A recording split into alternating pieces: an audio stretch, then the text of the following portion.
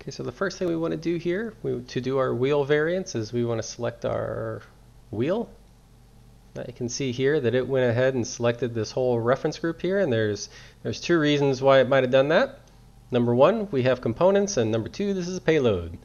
If we go over to our selection mechanism and go right above it, this is our select modes.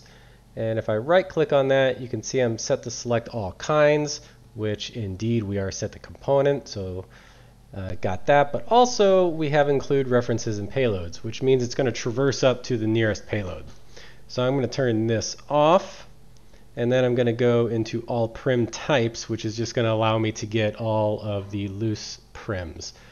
So I'm going to grab my wheel, and I'm going to go turn my selection outline off, and now I've got my wheel. So I can see here we've got three options. And what we want to do here is I want to make a variation of this wheel to cover all of them.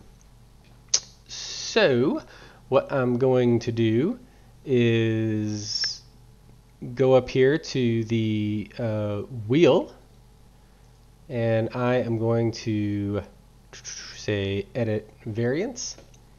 And you can see here that what happened is the target is changed now to wheel FD. This is where I'm setting the variant options. This is what I'm publishing to.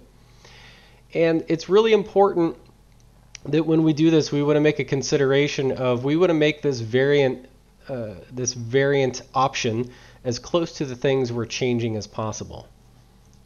And there's a reason for that. That's a performance consideration. The more distance there is in the hierarchy, say if I was to go all the way up here, then we would have more things to traverse and compute to change some things. So if I can reduce that distance, then that's what we should do. So in this case, this is wheel front driver side. This is where I'm going to do it. So I got the variant set open. I'm going to make a variant set, and you can see it created a new set for me with an initial option. I want to change the name of both of these to rims FD and rim option 1. Now I've got my rim option in my variant set. So now I need to say what I want to change. And what I want to change are these rims. So I'm going to grab all three of these prims here, and I'm just going to drag them over here to the right side of my column with this option selected. Now there's an alternate way I could have done that. I could have used this add prim button, and this would have just given me a stage view right here, and then I could have navigated down to it. Now, I'm going to do one other thing here just to kind of prove a point, and that is if I tried to pull a wheel or a rim from another section, it's going to tell me no. Because in order for a variant to work, the things you're changing have to be a child of that published variant. So you get a warning if you try to go outside of that. Now, back to the task at hand. So for this, we just want to change visibility. They're already in the scene. So I've got three prims, and I want to go grab the visibility attribute. I'm going to grab that.